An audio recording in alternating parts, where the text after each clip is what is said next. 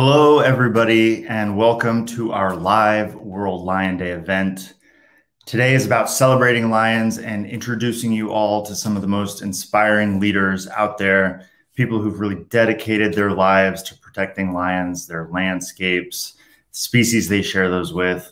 And it's about introducing the reality as well about what it's like to live alongside lions, the challenges that come with keeping this apex predator from blinking out. My name is Paul Thomson. I'm the Director of Conservation Programs at the Wildlife Conservation Network. We are based in San Francisco, where I'm reporting from live. And we support field conservationists all over the world, including dozens of lion conservation groups who are part of our network.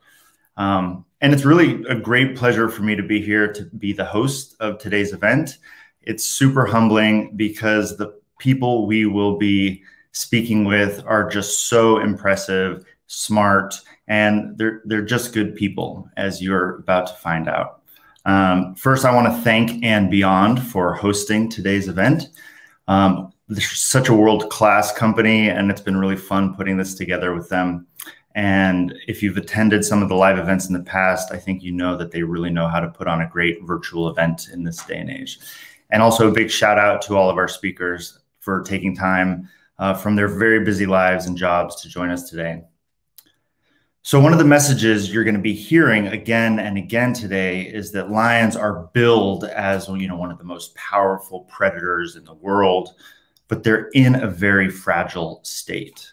So you're going to be hearing about the threats facing them across the continent of Africa, and how we've lost half of all lions in just the past couple of decades, and how the challenge of saving them is going to be extremely difficult, but it's not going to be impossible.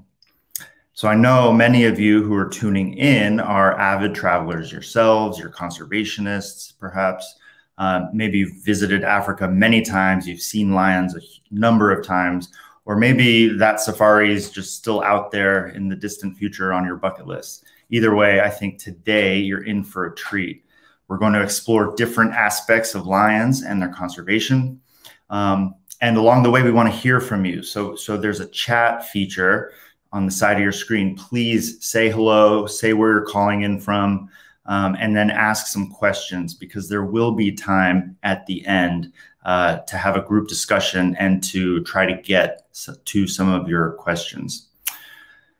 So without further ado, I would like to bring up our first guest, and I'm very excited to introduce Dr. Peter Lindsey, who's going to help sort of set the context for the scene today.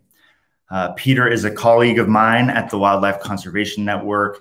He leads the Lion Recovery Fund. So he basically has the dream job where he gets to travel the continent, meeting with some of the most impressive lion experts around and helping support their work so that they can do their job. Pete, welcome to the screen. Thanks for joining us today. I should mention that Pete is proudly Zimbabwean, and I believe today he's on the road, so he's calling in from Tanzania. But Pete, welcome. So maybe kick things off by just setting the scene for us. So you work continent-wide. So what's the current state of lions in Africa?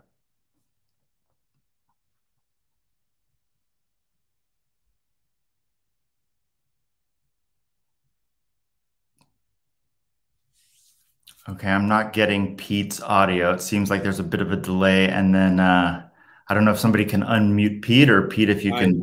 There we go. We're in business. It seemed I was defeated by the mute button. So hi, good to see you, Paul. Yeah, greetings everyone from Tanzania. Yeah, you asked me about the status of lions. So they're a vexing species in a sense, because in the most popular, most visited wildlife areas in Africa, they're quite visible and common and easy to see. And so that kind of masks the fact that the populations are really struggling. So we estimate that over the last 25 years or so, between the release of the first Lion King movie and the second Lion King movie, they declined by about 50%. And presently they occupy somewhere between 6 and 8% of their historic range. So tell us more about what's leading to that huge drop in numbers. Well, in many senses, lions are the victim of the developmental changes that are happening in Africa. It's a continent that's changing at pace. Human populations are growing very quickly. The continent's developing. Land is being converted for agriculture and settlement. People are moving into previously wild landscapes. Livestock populations are increasing, and all of these issues create pressures on wild ecosystems. But if more specifically, lions are affected by, we could say, threats that cause the death of lions. So things like retaliatory killing by livestock keepers, the death of lions in traps and snares, customary traditional hunting of lions and emerging poaching of lions for their body parts. Then there are threats that cause decline in their prey populations. So this is caused, for example, by the bushmeat trade, where people hunt wildlife for meat. There's also competition between wild prey and livestock. And then lastly, there's the destruction of habitats. So the habitats that lions and their prey depend upon. So you and I were recently on a trip to the Serengeti where we got exposed firsthand to some of those threats facing lions, especially around snaring for bushmeat. And I think this is kind of a thing that many people haven't yet really heard much about is what is the bushmeat trade and how much of a threat is bushmeat poaching and what is bushmeat poaching and how much of it is a threat to lions?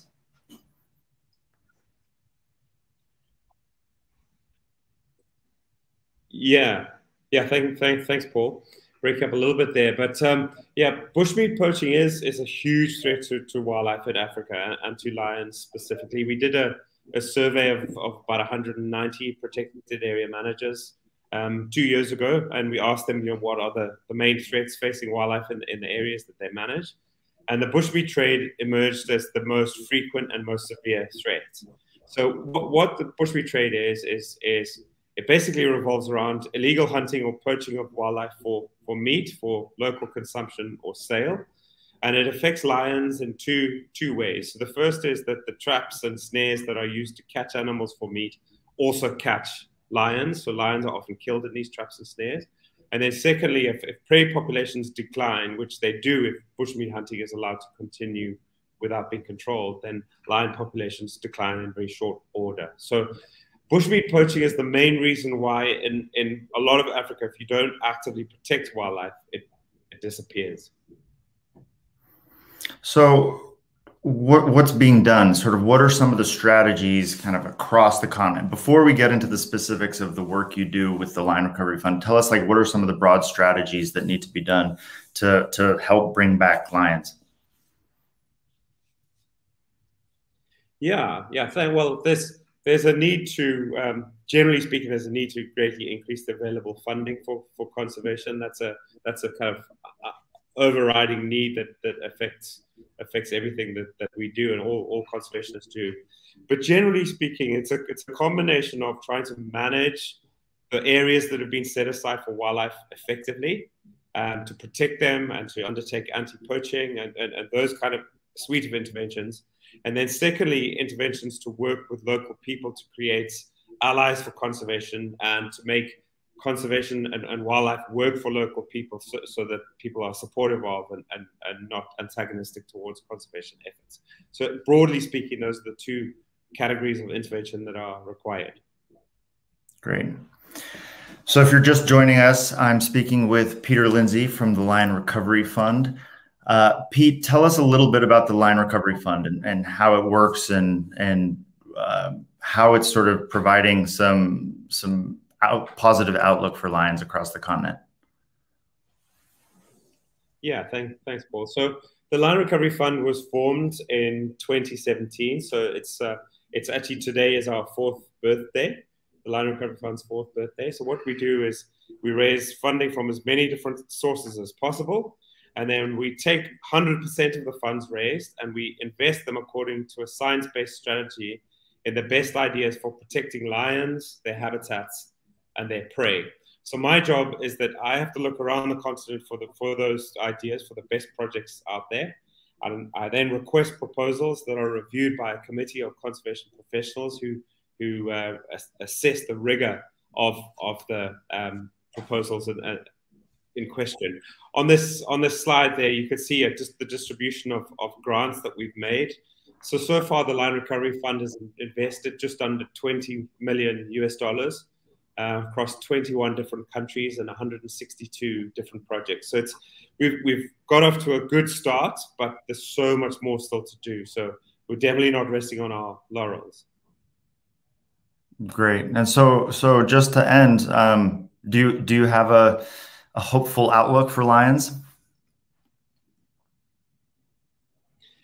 Yeah, Paul, there's no doubt that wildlife in Africa has got a tough time ahead. Human populations are growing and the continent is developing. So it is going to be challenging, but the reasons for optimism. So firstly, the political will for conservation in Africa is very strong. Secondly, the continent has set aside huge areas for conservation, which is really, really impressive. Thirdly, lions breed very quickly if you protect them, their prey, and their habitats. And lastly, we have the conservation interventions that we know work if we can raise enough funding to support them at scale. Cool. All right. Thank you, Pete. Peter will join us later at the end of the session for a group discussion. But now I would like to welcome one of my favorite human beings to the screen, Thandiwe Mweetwa, who's project manager at the Zambia Carnivore program. She's a National Geographic explorer, and in her role as project manager, she works part research, part conservation, and then also manages their conservation education program and has a pretty cool program for getting more women involved in conservation, which we'll talk about. Tandy, welcome. Thanks for joining this event today. Just help set the scene for us. Tell us a little bit about your work and the lions in Zambia. Thank you very much. I'm really excited to be here. Lions are one of my favorite species, and any celebration, any shape or form for lions is exciting for me. Yeah, so very briefly, I work with the Zambian Carnivore program in the eastern part of Zambia. And so if the slides are ready, the first map just shows where we work as ZCP. So we have 3 study sites in the country. One is in the Eastern Province where I am. Another one is in the Kafue, and then also in Liwa Plains National Park out in the west. So we do research work on lions, trying to understand what are the threats and limiting factors to the species. And so this enables us to have a finger on the pulse, so to speak, in terms of what's going on with lions in our area. And in this period of rapid human influence change on landscapes and on ecosystems, it's absolutely critical that this work is able to go on. And then when it comes to being able to do this type of work in unique landscapes, but following the same methodology, we're able to have a case study almost based approach to research, and it's been quite eye-opening. We have the same species across 3 landscapes, but affected by multiple different issues. And then we're also able here where we work in the Luangwa Valley, we're able to do studies on lion prides that live in both national parks and outside in the game management areas where they come into contact with people. So we're then able to understand what are the threats these animals are facing, and then what can we do when it comes to conservation interventions that can limit, the impact of lions on communities, and then also communities on African lions. So yeah, briefly, that's kind of research work that we're doing. And then, so tell us a little bit about the lion numbers in South Luangwa. Are they stable? Are they increasing? Are they decreasing? What's happening? Because I'm sure some of our people watching maybe have visited that landscape. Yes, so South Luangwa is considered at the moment to have Zambia's largest population of African lions. So at the moment, we have what seems to be a stable population, but then things can change very quickly. And that's why we have these ongoing studies to understand what is happening to them and then what can we do to limit that impact. One thing that Peter touched on earlier that tends to affect these lion numbers, we believe, is wire snaring. We had, going into the pandemic, we had huge fears that we're just going to see numbers shoot up.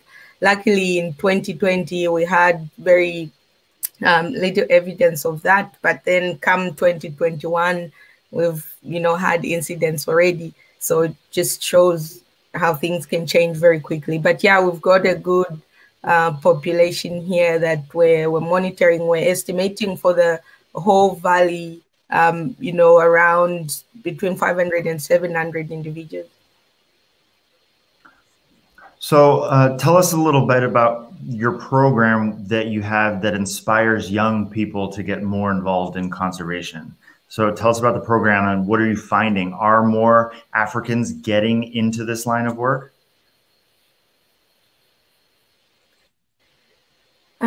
We have a program that is aimed at introducing young people to careers in wildlife conservation. And so this takes a number of different shapes and forms. We start with conservation club students. So these are between the ages of between 13 and 18 years old. So we take them out into the park, they get to experience the wildlife, but then we also want them to appreciate the role of research in conservation in general. So they carry out these many different projects, with camera traps, with different cool, simple instruments, and hopefully, we get some that are motivated enough to join the field later.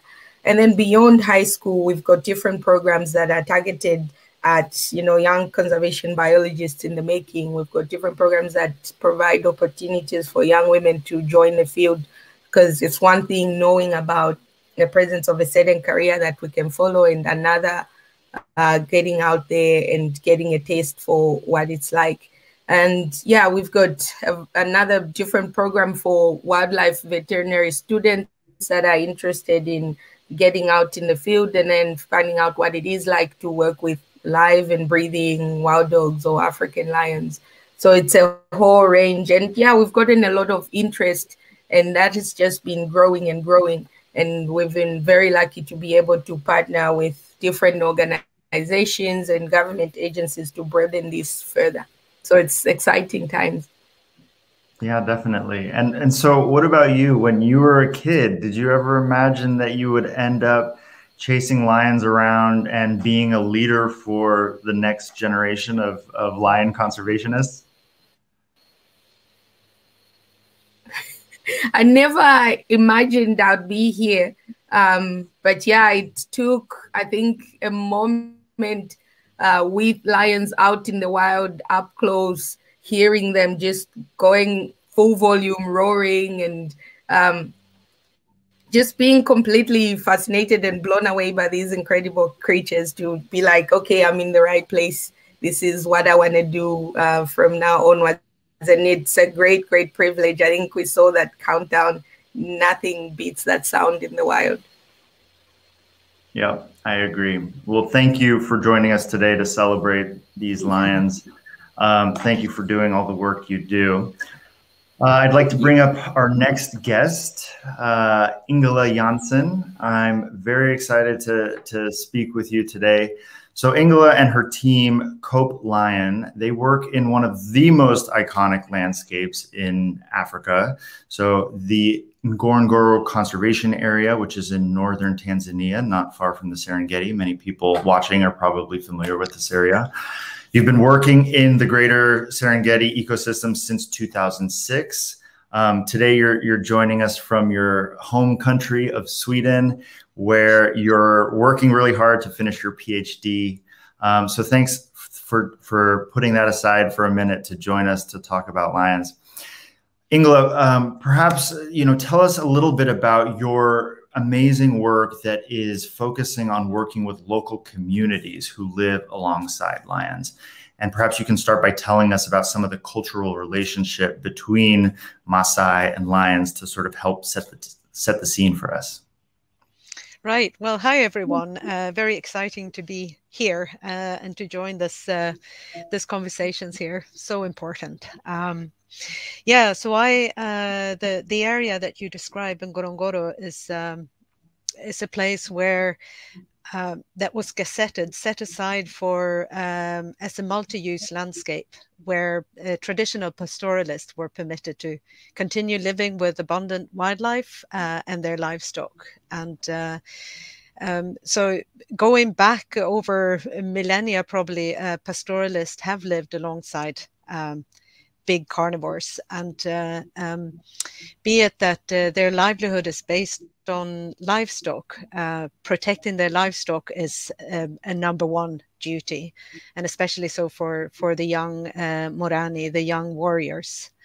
And one of the dangers to the livestock is lions, a very immediate, direct threat by attacking their livelihoods, by attacking their livestock.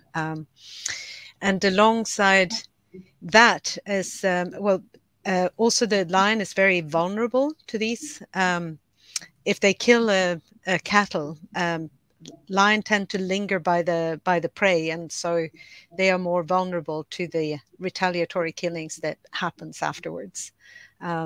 Often, mostly the killings happen by direct spearing, sort of facing the lions and spearing it.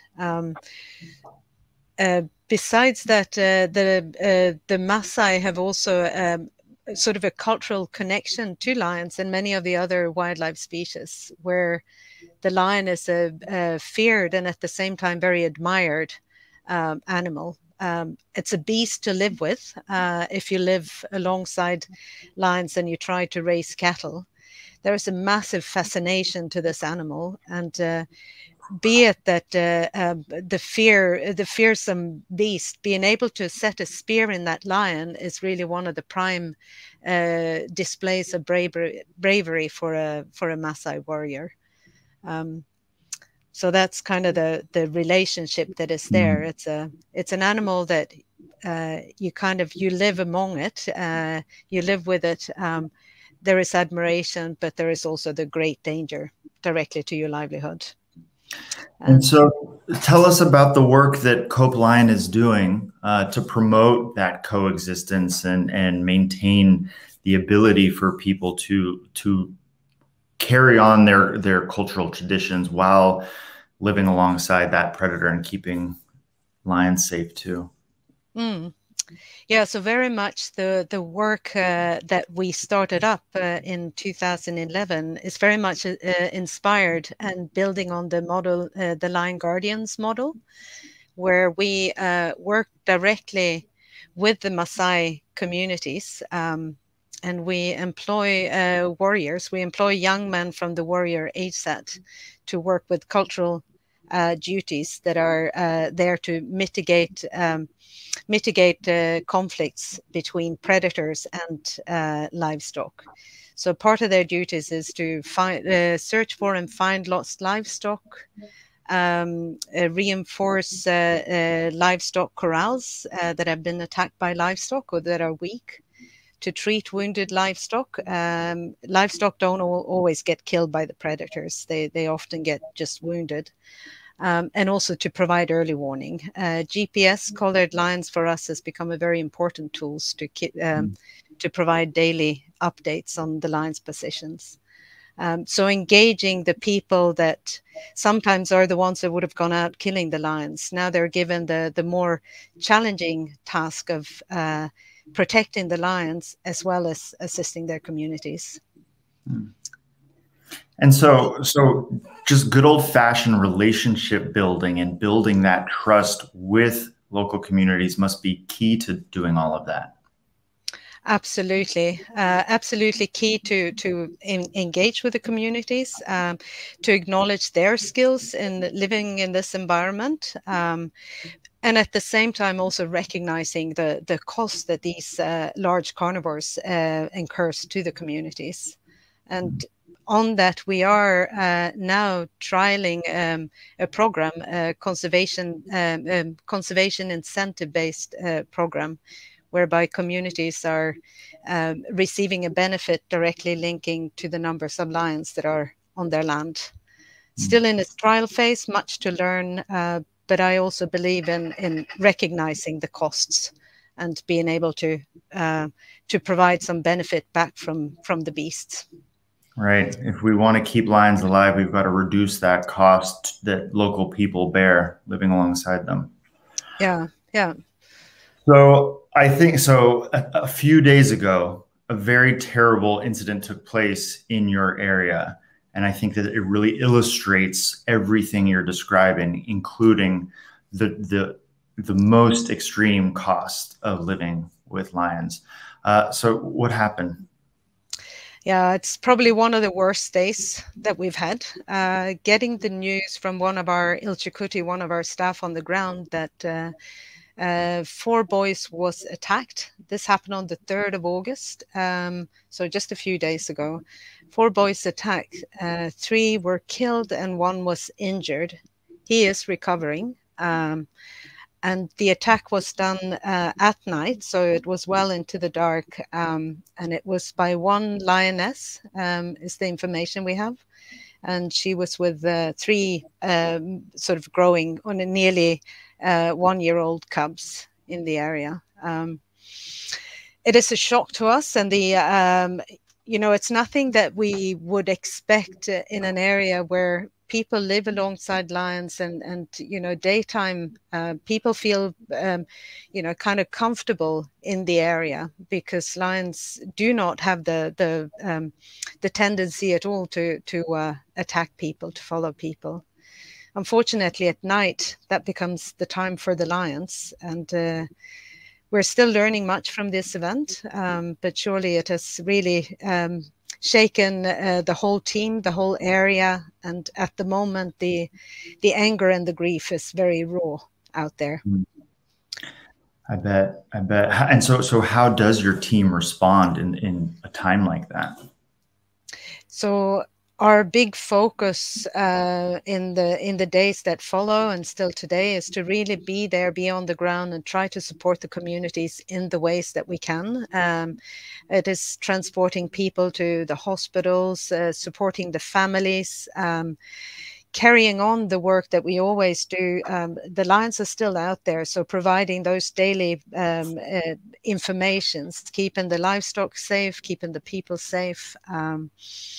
And also trying to work alongside the authorities in the areas, providing the facts as we know it, providing our experience, and helping out with our relation in the communities, to try and find a solution that may be, interventions. It may be that there is decisions for lethal control or for translocations, and to be there and kind of support both authorities and the communities in something that we're facing for the first time at this scale. Yeah. Well, that's I can't imagine how hard that is for the families of the boys and the communities there, as well as for your team. So my heart's with you guys. And unfortunately, we've got to move on. But thank you for sharing that. And thanks, folks watching, if you have more questions about Ingela's work and this incident or anything, please put your questions in the chat. We will have an opportunity to come back at the end for some more follow-up. But Ingela, for now, thank you very much. Thanks much. And I would like to bring up our next guest. We have Simon Naylor, who is the manager of the Phinda Reserve in South Africa. Simon's got decades of hands-on experience with conservation and is a true expert in wildlife management. I think your reach extends not just to lions, but also with rhinos, elephants, cheetahs. It's great to have you on screen today, Simon. Welcome. Thanks, Paul. Yeah, thanks. It's great to be here. Good. So Simon, you live on Phinda and you work on Phinda, which is such an incredible piece of land. It's almost like a private national park. So perhaps start by telling us a little bit about what it's like to actively manage lions on a private game reserve. Yeah, look, it's listening to the previous sort of speakers. I think South Africa is had a slightly different sort of history of lion management, and it's the role that lions have played in South African conservation is slightly different, and the challenges that we face. I think Phinda is much like many other reserves in South Africa, is quite unique in that if I can pull up a map to show you, just to give you some sort of context of lion management or lion conservation in South Africa, the picture is quite different to the rest of Africa. Up until about 50 years ago, there weren't actually many lions left in South Africa. Most of them were wiped out, by agriculture and hunting, and the only lions that were sort of wild lions left in South Africa were in the Kruger National Park, which is sort of that large red sort of space on the right, and the Kgalekgadi, which is in the Kalahari. It was only sort of 30, 40 years ago that land was set aside for conservation, and lions were reintroduced back into these areas where they used to occur. And 30 years ago, where I am now in Phinda, and that's kind of what's happened in South Africa, is a lot of private reserves have sort of popped up for tourism mostly. And so you have these sort of islands of lion conservation and lion populations. So as with Phinda, there's many of these reserves which contain these sort of fenced-in lion populations. And that's why we manage lions very, very intensively. You've got these small populations which you have to sort of like anything wild in a small confined space, you've got to manage quite intensively. So Phinda was one of the first reserves to reintroduce lions into an area, or to restore an area back to what it was. And that's where I've been now for the last 15 years, managing these lions. And so was the objective of Phinda to be a takeoff site for lions into other areas of Africa? No, not at all. I mean, the objective to bring lions back was obviously to restore species that went extinct, into the reserve. And but what's quite unique to lion conservation or lion management in South Africa, especially in these fenced-off reserves, you've got these islands of lions, and so you have very little natural mortality. Being a fenced reserve, you have very little human-wildlife conflict. So there's, lions are not sort of leaving the parks that much.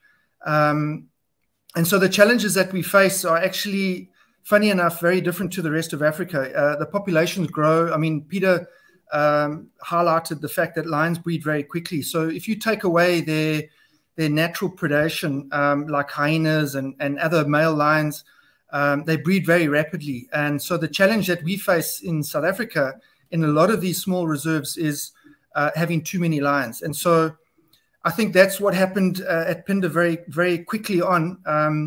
We ended up exceeding the carrying capacity of the lions that we have. And so we've had to develop sort of techniques or ways to reduce that number. And so translocation is just one option that we have to maintain a sort of a natural number of lions in the population. So yeah, so we've been very fortunate at Phinda to be able to sort of move lions to other parks, not only in South Africa, but in we moved lions to Rwanda, to Mozambique. We've able to restore other areas of lion where lions used to occur. And so we've developed techniques to move these lions, as you can see there in that photograph. And so that's how we've managed to maintain the population.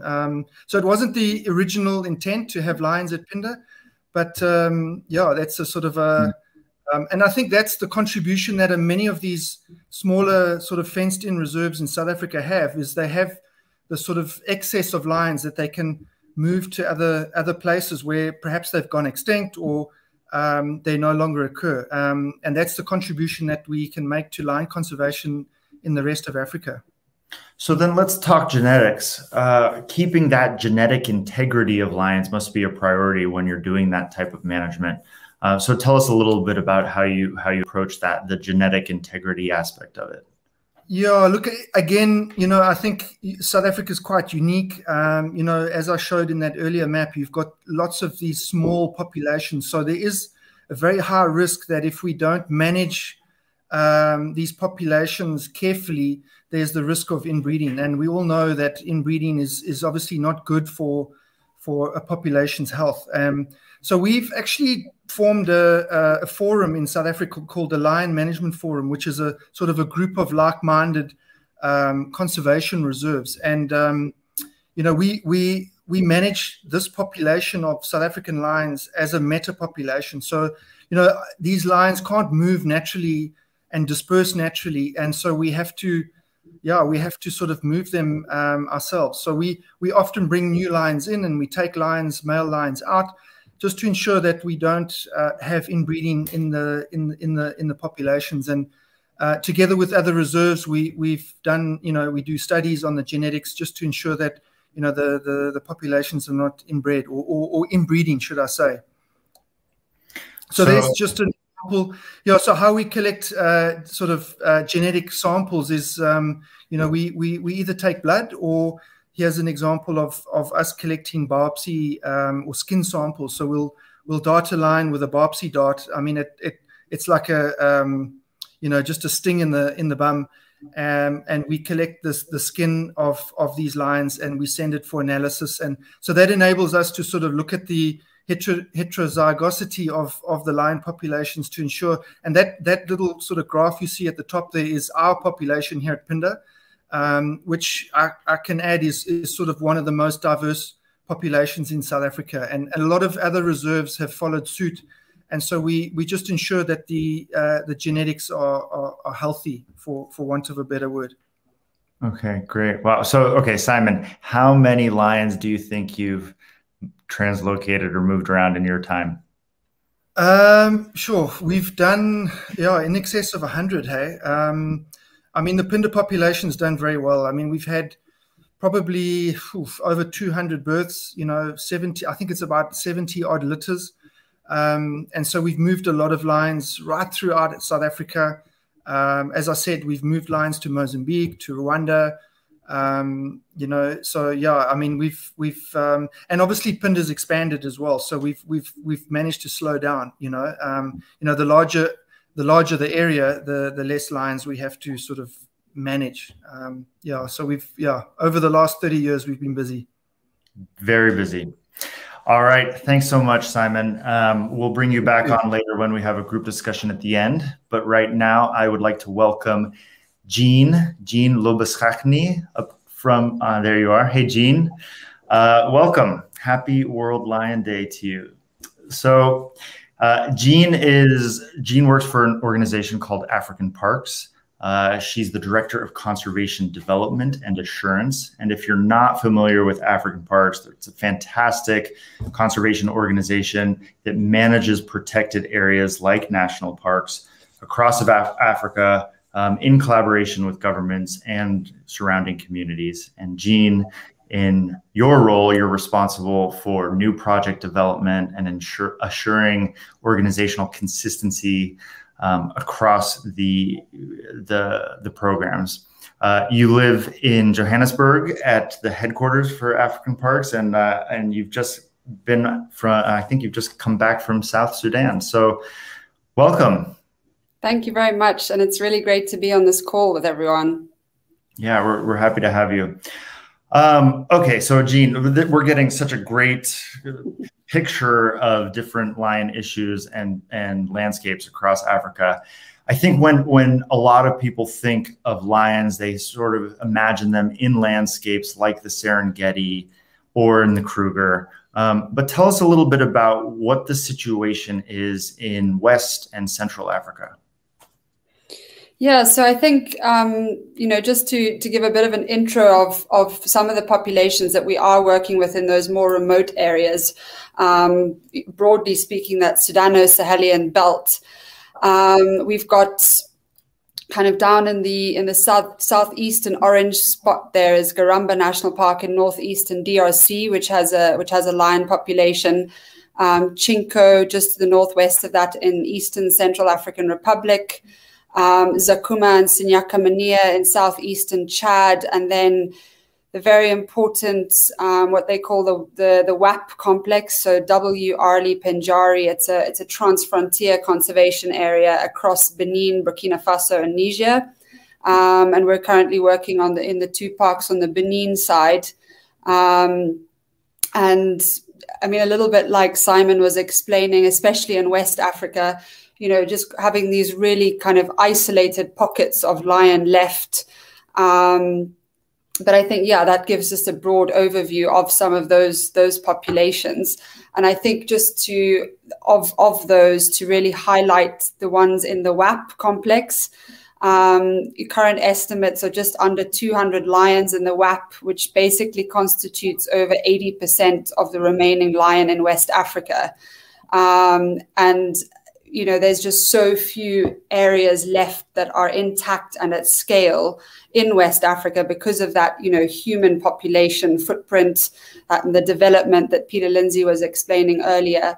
So that WAP complex is just vital for the kind of long-term success of lion in West Africa. And so what are the sort of more unique challenges facing lions in West Africa, and sort of what are the threats out there?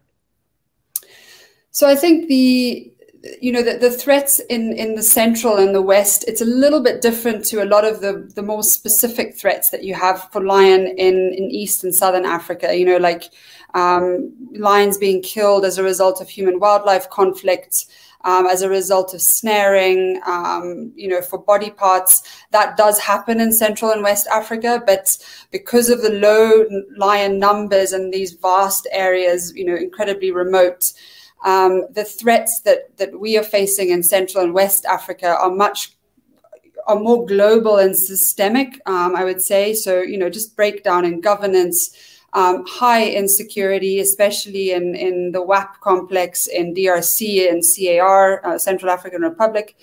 You know, that high levels of poverty, a lot of, there is a lot of pastoralism happening. So you do have conflict, not per se direct human wildlife conflict always, but just, you know, a lot of armed groups moving through, a lot of poaching happening, and lion are often a byproduct of those threats. But I would say just that broader kind of breakdown in governance, remote areas makes managing these places very difficult, and that in itself is a sort of, it is a threat, but not always a direct one to lions specifically. Yeah. So because you're talking about places where there isn't necessarily a lot of tourism, people might not be as familiar with these landscapes. So tell us a little bit about African Parks' approach in places like that, like, for example, the WAP complex. Yeah, what's your approach there? Yeah, so I think for those who are not familiar with African Parks, we're an organization which essentially takes on the full responsibility for the management and restoration of protected areas in partnership with African governments and communities. So we do that through a long-term management agreement with the government partner. And currently are managing 19 areas in 11 different countries in the continent, which covers about 14.7 million hectares. And it's basically a holistic approach to conservation or to protection of these areas. It's not only looking at one aspect such as research or technical advice, but it's looking at managing the whole protected area, including all the elements to that. So law enforcement and anti-poaching, community development, tourism development, infrastructure being put in place. So it's all the activities that are needed to ensure that a protected area can be sustainably managed and ultimately become sustainable on both an ecological, a financial, and a social perspective.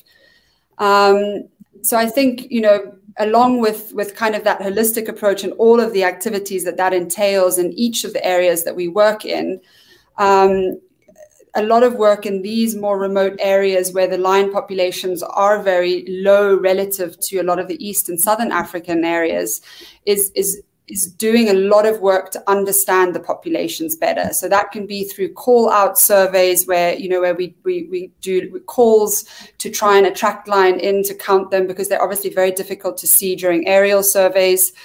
We also do a lot of collaring, fitting the lions with satellite tracking collars. You know, in Zakuma, for example, in Chad, we've got 7 lion collared. We've got 1 lion who's gone sort of 40 kilometers south, way out of the national park. And we're actually then able to support if there are communities in that area, but also to know where to place wildlife rangers on patrol based on kind of key or high lion use zones or in areas where they potentially will have conflict. So there's definitely a lot of specific activities that we are also doing above and beyond kind of that holistic approach to the protection of the entire park, essentially. Yeah, definitely. So we're almost out of time, but just leave us with maybe an example of where you've seen good success for lions by taking on that very holistic approach towards a protected area. So I think one really key, or 2 of the key ones in this region have been the WAP complex, where we've seen a really positive increase over the last few years since we've been working there.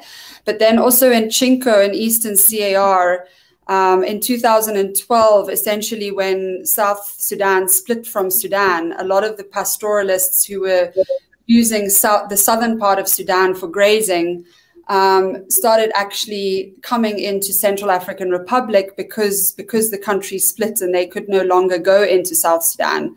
And there was a massive drop in lion population basically after 2012 as a result of poaching. And those numbers have almost reached pre-2012 levels again over the past 6-7 years that African Parks has been working in Chinko.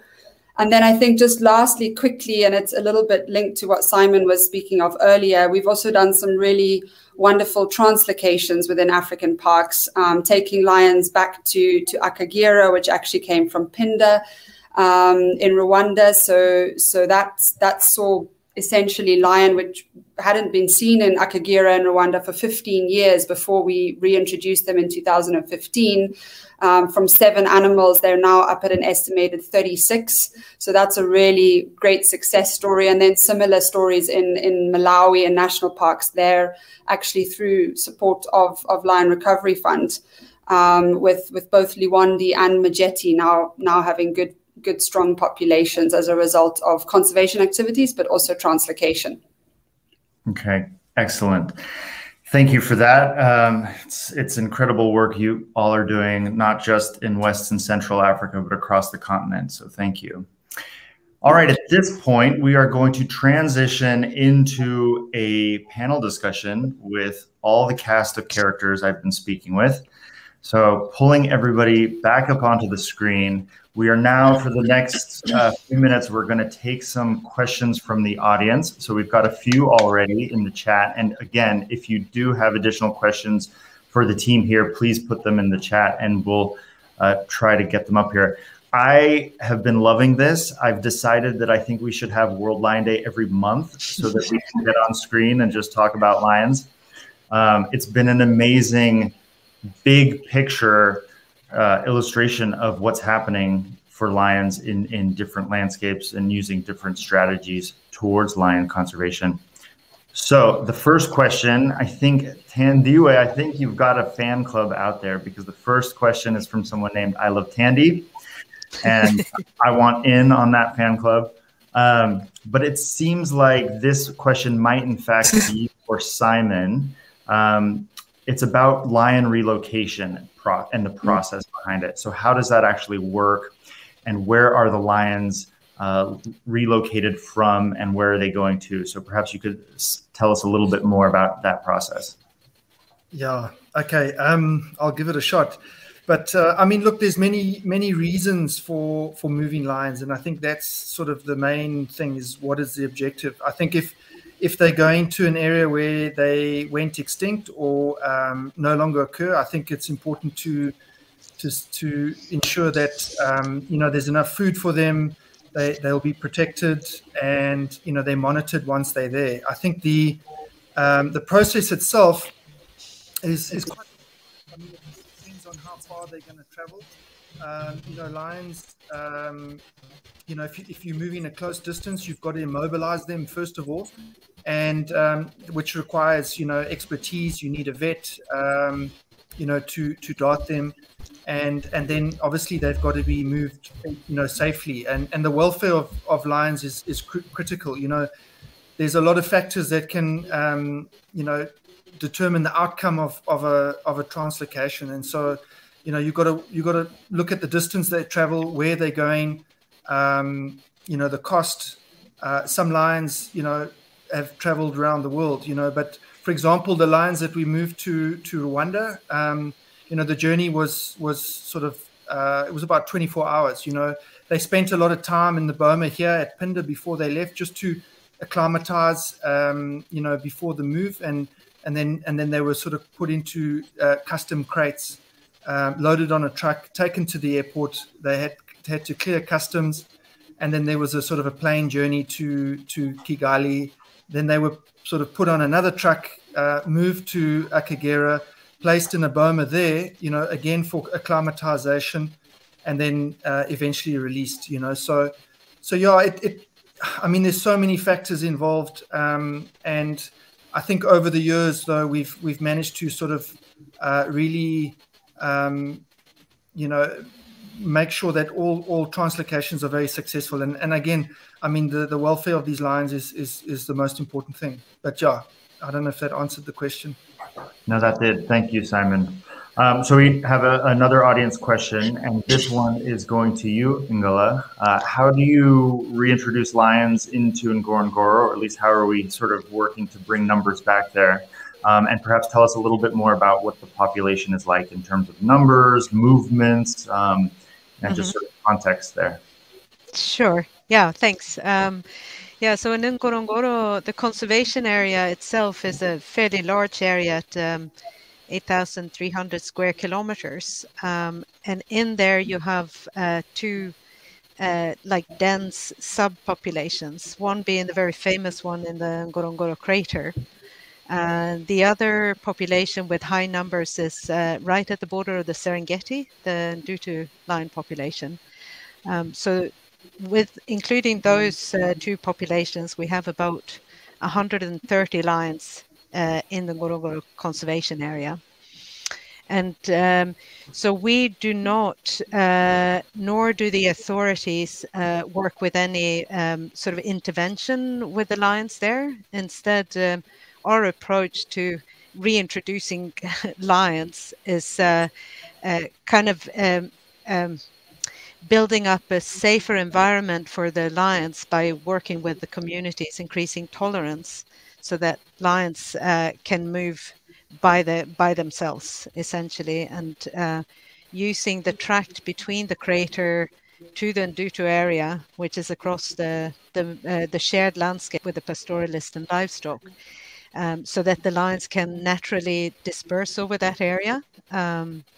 And especially important will be some introduction of new lions into the Ngorongoro crater, which over time has become more and more isolated by lions just not surviving the trek to the nearby Serengeti. Serengeti is basically 2 days trek away from the crater. So okay, I've got a question for you, Ingela, on that point, but also Thandi, I think I want to hear from you on this too. So Ingela, earlier you mentioned putting GPS tracking collars on lions in your area to sort of see their movements and also provide like an early warning system to local communities. Can you tell us a little bit about that and how you select the lions that get collared? Mm-hmm. Yeah, so we almost only put collars on the lions that are found in the multi-use landscape. We have some lions in the crater where we deployed collars, but only because we knew that lion was likely to spend most of the time out in the multi-use area. Getting lions in the multi-use area is incredibly difficult. They're very shy and the terrain is tricky. So there, we don't target a specific individual. If we do hear about lions in an area and we get a chance to collar, we do that. And it can be a male or a female lion. It needs to be an adult.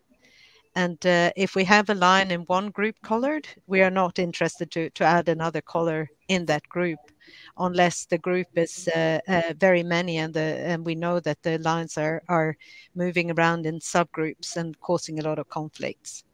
So very much kind of thinking about the conflicts the lions are causing and targeting those individuals. Okay. Question for you, Peter. Given the scale at which lion conservation needs to take place to be successful, sort of how important is collaboration across different organizations for that success? And then are you seeing that? Are you seeing increasing collaboration among different groups? Yeah, I think, yeah, as you point out, because Africa's conservation state is so big, there's no one conservation organization that can do this alone. And so it's really important that multiple conservation groups are involved. In many landscapes, the areas are so big that it makes sense for a certain conservation group to work in part of it, and then another conservation group to work in another part. Collaboration is also important in terms of sharing ideas, and some groups are good at some things and other groups are good at others. And so collaboration is absolutely essential. We certainly are seeing quite a bit of collaboration in the conservation space. I think there's some pretty heartening collaborations going on. I think there could be more, and it's something the conservation community as a whole needs to work on. But generally speaking, I think things are fairly good in that regard. Yeah, okay. And so, Jean, you know, we spoke a lot about the holistic approach it takes to protect these landscapes in order to protect lions. And I think, you know, we've heard a lot about sort of the research side of things, the wildlife management side of things, the community side of things, but you guys are working very closely with governments. So how important is it to engage governments and build that political will for lions? It's absolutely vital. You know, at the end of the day, these natural or these protected area networks are natural assets that belong to these governments, including, you know, the wildlife in them. And while, you know, as an example with us, we form long-term management partnerships with government whereby they essentially delegate the responsibility for the day-to-day management of these areas. We're ultimately custodians of the government's natural asset. And for the long-term sustainability, that engagement with both the government partner, but also with the communities, as we've spoken about earlier, is so critical at kind of a local, at a regional, at a national level to build what we call a constituency for conservation, because that's ultimately how we are going to ensure in a kind of world where human population is ever increasing, that hopefully we will continue to work towards that kind of balance between people and wildlife by having that strong constituency in place. Yeah, great. So here's a question from Alice Dare, and I think this one goes to you, Simon. Tell us a little bit more about the lion population on Phinda. Yeah, well, we've got about 35 lions in 3 or 4 prides. Yeah, and yeah, I mean, it fluctuates. Obviously, you know, if there's births, we have more, and if there's natural mortalities, we have less. Yeah, so yeah, that's kind of how it looks at the moment. Okay, great. So I had a question for Thandiwe, but I think we're having some technical difficulties with her, so we're just going to wait until she is back on. tell us, okay, I have a question about the role of tourism in conservation. So I'm not quite sure who would like to take that, but perhaps you could tell us a little bit about how important and what those ties are between tourism and lion conservation. Simon, do you want to start with that one? Well, let me speak for sort of Phinda and South Africa. I think tourism has played a huge role in lion conservation and the increase of lion numbers in South Africa. I mean, as I mentioned earlier, the sort of 30 years ago, there weren't that many lions in South Africa. And after the elections in the early 90s, there was a sort of a boom of tourism, and there was a lot of restoration of previous farmland into sort of tourism, 5-star sort of ecotourism lodges, etc. And that's really caused a massive increase in lion numbers and lion populations. And I think it's unfortunately been overshadowed a lot by, South Africa is when you talk about lions in South Africa, everyone sort of talks about canned lions and the hunting of those lions, but there's actually there's about 800 to 1,000 lions, wild lions, on these private reserves and state reserves, and that's all sort of really been driven by tourism. And so yeah, I mean that's a significant impact that tourism has had in the last 30 years of lion conservation, and the success of that is quite evident. Jean, did you have something else to add to that point? No, I was just going to say that it's also a little bit of a two-way street with lion, because obviously tourism brings in revenue, which enables these areas to be better managed and protected.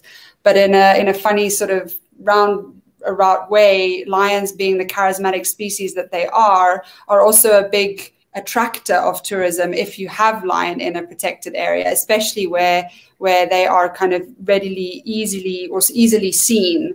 That whole Big Five status in an area, actually, it does play a big part in kind of tourism. But that revenue is, and obviously that's really been felt very, very hard this year and last year with COVID. That loss of tourism revenue has had an enormous impact on a lot of conservation activities, including lion conservation activities in Africa. Great. Ingela, we have a question here from Diana that is asking, what is the average travel range for lions? What are you seeing in your area?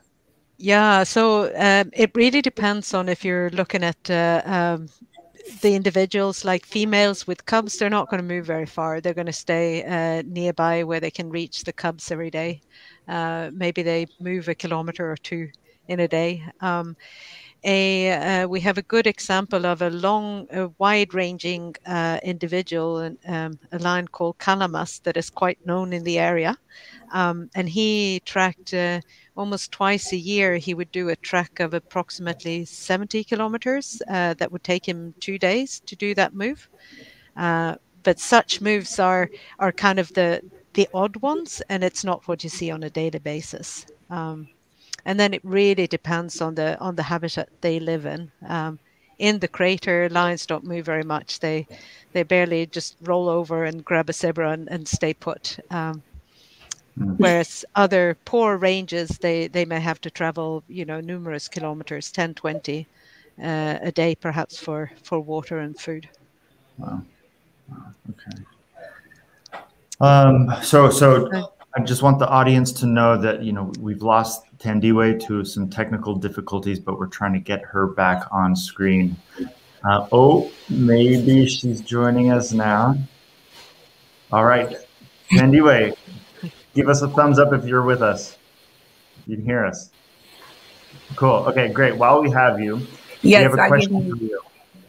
So the question is, it's the the question says, I think it's hard to track lion movements in such thick bush. Actually, sorry, it's a little cut off question. Perhaps you can tell us about how your team actually tracks lions across the landscape. What methods do you use? Yeah, it's actually, that statement on there is a really true one because as we know, lions move and live in diverse landscapes. So if it's in really thick, dense bush, it's a combination of different methods that allow us to monitor these animals. So we have satellite collars on about 22 to 23 prides on a year-by-year basis. And so for the ones that we have satellite collars for, it's a combination of getting locations every morning, sharing them out with the team, and then they go out we use Land Rovers, and so they'll drive to the location and then try and see where they can pick up a signal for that particular pride. It does involve a good amount of off-roading and then also driving just through thick, dense vegetation and to eventually see the groups. But yeah, once you finally find them, it's usually quite rewarding and you can collect valuable information about, the reproductive status of different members of the group, the survival of different individuals. As we know, there's sex and age-specific influences on the survival of lions. So yeah, it's a lot of work, and the team does put in lots and lots of hours, but with the help of tech and really rugged vehicles, we're able to do the work. Great. Peter, so tell us a little bit about the importance of conserving lions for the rest of the ecosystem and the other species and wildlife that share that landscape.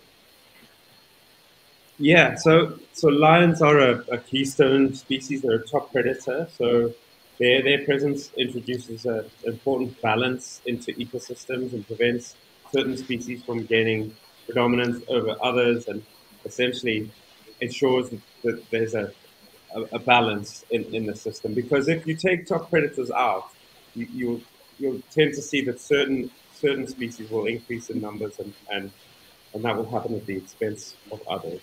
So it helps to regulate competition among prey species, and therefore also helps to prevent overgrazing and other issues that result in mass die-offs of prey populations in the event of drought, among other effects. Okay. Jean, there's a question from Alice there that says, is the best model for lion recovery something like the African Parks Frankfurt Zoological Society type model that manages a whole park with individual species management subcontracted to specialist groups? So perhaps to kind of paraphrase that, I would say, what are the different types of co-management models that are out there, and what are some of the benefits to each? Yeah, I mean, there's definitely, a lot of pros and always cons to every model. I think a strong kind of pro of the model that we adopt is that holistic nature, but also the long-term vision. Conservation takes a lot of time for us to really see results and have success. The partnerships that we enter into are normally 20 years or more. But that isn't to say that other models, so a different model is what we normally refer to as a kind of technical or financial support role, whereby an NGO or an external party will support a project in an aspect, but not looking at not supporting the management in a holistic way. And often if kind of the base resources that are available to an area, or the capacity in an area is relatively strong, but the area maybe needs support or expertise in certain areas, then that sort of technical or financial support model works really well. Whereas often the kind of long-term holistic management is really good in areas where there's maybe been a broader breakdown in support or just lack of resources from a state level. That more holistic approach enables much more investment into the area. So I think it just depends on each specific case, what support that area is getting, both from a state level and from other avenues, and then seeing which model fits best. Great, thanks. So we're close to time, and I'd like to just ask Thandi the final question. So Thandi, tell us what people often ask me, like, if I live in America, how can I help? Like, what would be valuable for me to do from where I am? So what message do you have for somebody in terms of how they might be able to make a difference for lions?